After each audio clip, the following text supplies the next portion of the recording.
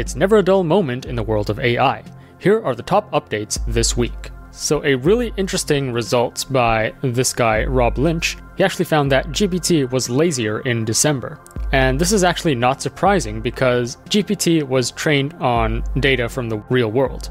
And how we humans operate is generally, in December, it's end of year, it's holiday season, so people tend to just work less and they look forward to just taking time off for the holidays. And since GPT was trained on all the data in the world, it actually also learned to become lazier in December. So this guy, Rob Lynch, found that GPT-4 Turbo produces significantly shorter completions or outputs when it thinks it's December versus when it thinks it's May. And here's the data if you want to dig into the details. So if it thinks it's May, its mean output token length is this number. And then in December, it's significantly lower, as you can see here. And the result is statistically significant.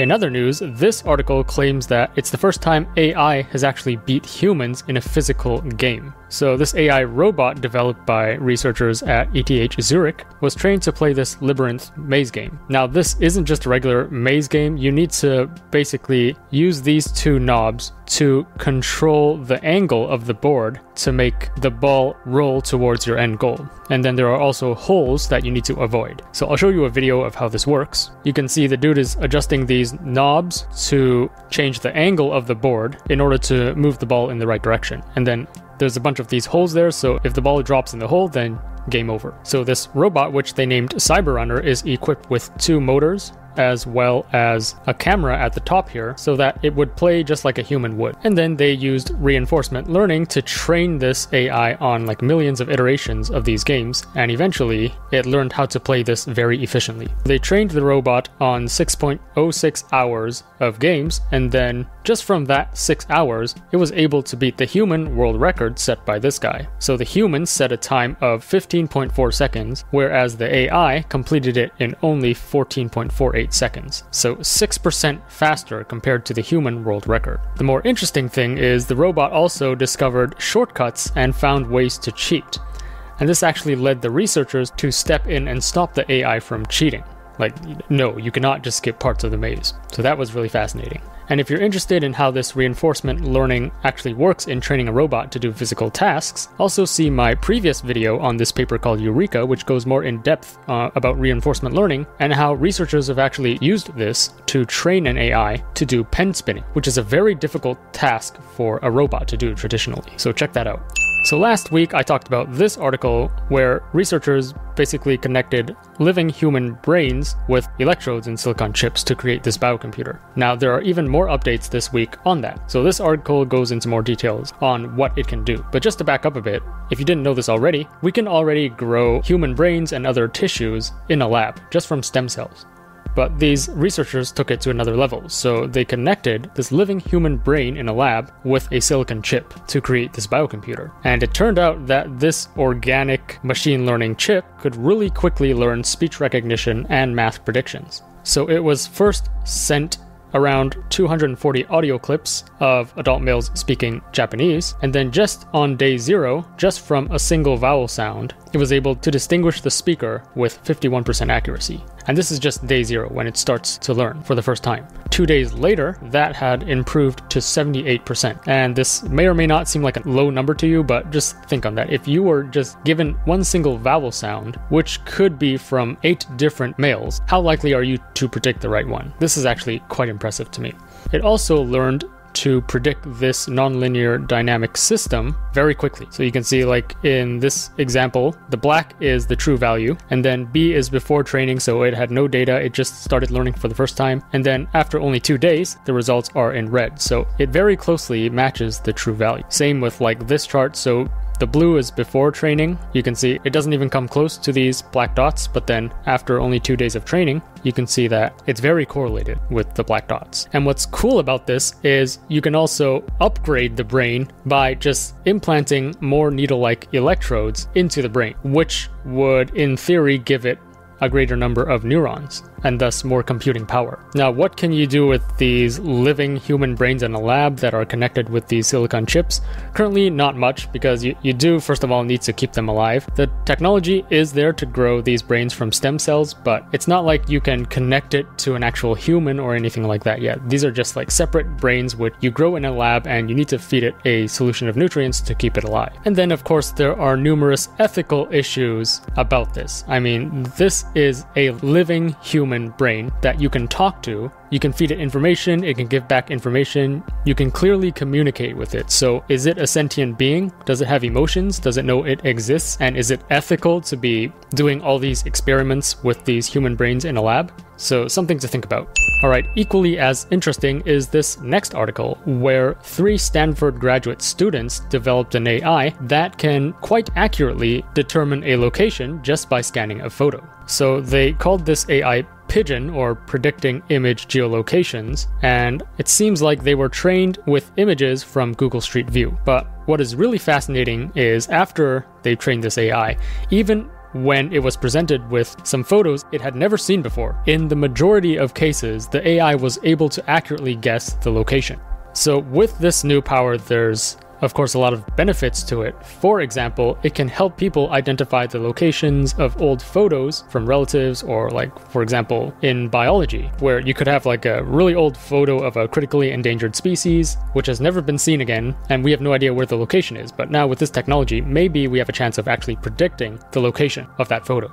But of course, there's a flip side to it, where this can also expose information from any photo, and this could actually be quite dangerous. I mean, as long as someone can get your photo, if they have access to this AI, they can detect your location and then stalk you or something. And so because of these concerns, the authors have not made this model publicly available yet. But honestly, even if they don't make it publicly available, someone else will develop it in the future, and yeah, it's going to be quite chaotic. But just be aware that this technology is out there.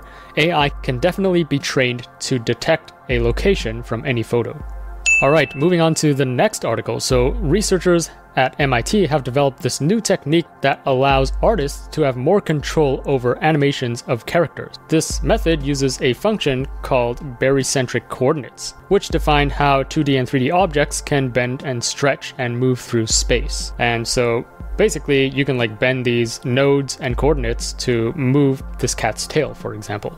Traditionally, other animation techniques are quite inflexible, and they only provide like one single option for one specific animation. So if the animator wanted to create a new animation, a new type of movement, then they would need to start from scratch. But with this new algorithm, the animator can basically manipulate this object to whatever movement it wants. And to jump into the detail of how this works, the artist can just take a 2D or 3D object and plug it into this, and it would create a cage of lines or nodes, like you see here. And all the artist or the animator has to do is just drag these points or nodes to move the character and manipulate it to whatever movement they want. So if you're interested in using it, unfortunately it's not out yet, but they are planning to build this into an interactive interface that artists can easily use to create animations. This article is also very fascinating. So this famous painting called the De la Rosa by Raphael sparked a lot of debate among experts. So some people claim that the bottom part of the painting was actually not painted by Raphael, but from Raphael's pupil called whatever. But what researchers did was they trained an AI on basically all of Raphael's paintings, and so it could easily identify if a painting was painted by Raphael or someone else. And then that AI revealed that the lower part of the painting is actually indeed painted by Raphael. However, they also found that Joseph's face was not likely painted by Raphael, so over here. So actually this bottom part was painted by Raphael, but not this upper part. And this algorithm is 98% accurate in detecting paintings by Raphael in general.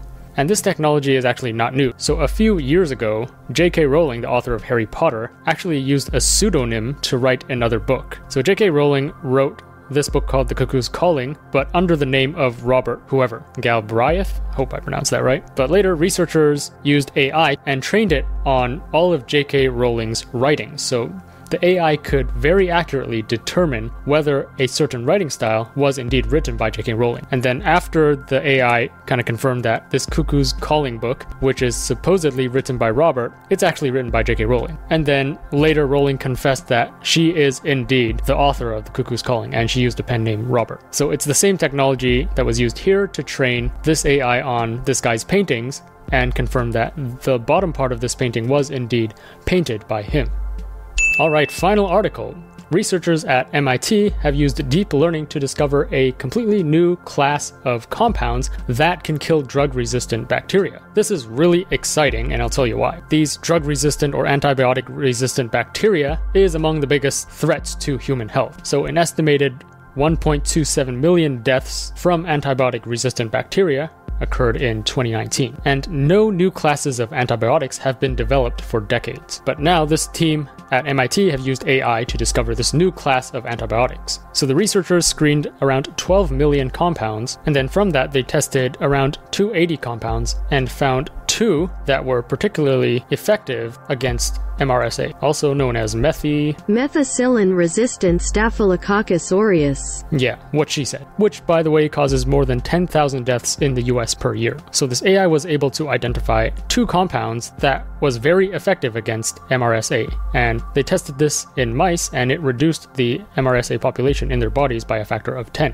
And these new compounds appear to kill bacteria by disrupting their ability to maintain this electrochemical gradient across their cell membranes. And the good thing is, it only attacks these bacterial cell membranes, but it doesn't do any significant damage to human cell membranes. So they found that it's not toxic to human cells, and these new compounds that were identified by AI could definitely be used in the future for medical purposes. And that's it for the coolest updates in AI science and research this week. If you enjoyed this video, be sure to like, comment, subscribe, and stay tuned for more content. Also, we built a site where you can search for all the AI tools out there. Check it out at ai-search.io.